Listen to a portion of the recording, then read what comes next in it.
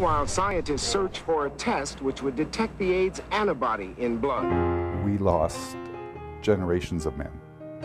There's men of my generation and Michael's generation that were dropping like flies.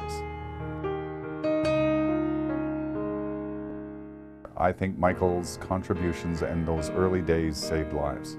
Michael, how are you? I'm fine. Good to see you today as well. Good to have you as well. The number of cases in Edmonton is much lower than they would have been otherwise because of the education that we did. I used to think, try anything once, not anymore. Because with AIDS, once can be more than enough. Everybody just has to be more careful. This was at a time in the late 80s and early 90s when there was a lot of fear and misunderstanding. At some point, somebody had to stand up and put a face to this monster disease. So ask questions and make a choice. Because we can't afford to take a chance. And Michael, being the man that he is, had the courage to step up and open the doors of his home to start HIV Edmonton around his kitchen table.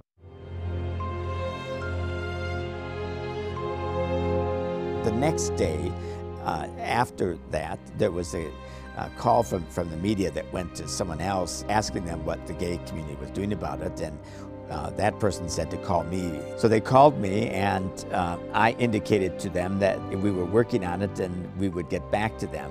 And of course we weren't working on it. The following day we got together around my table at my place to talk about what we would start to do.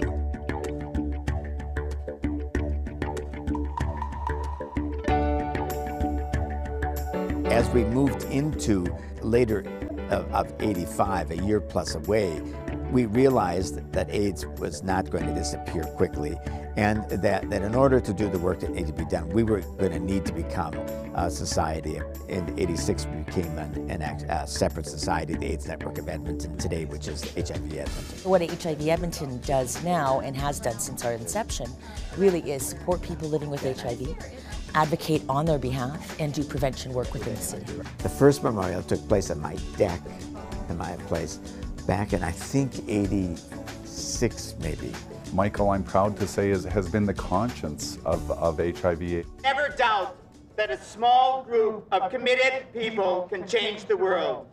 Indeed, it is very often the only thing that does change the world. In 1992, I was elected to the city council and remained there for 15 years. June 26th, Gay and Lesbian Pride Day in Edmonton. Michael's been really key because he's been a prominent Edmontonian and isn't afraid to talk about gay, lesbian, bisexual, transgendered issues, or talk about HIV and AIDS. You didn't start wearing the bright colored shirts till you were in City Hall. Yeah, more or less. I was able to indicate on a number of occasions dealing with HIV and AIDS Awareness Day and the rest, that the city should be there like everybody else because it is something that impacts citizens in this city. And here we were as an organization trying to talk to people about people who were dying. I'm quite humbled, and I think that myself and those of us who were involved in the early days would be quite pleased to see that what we did then has made a difference.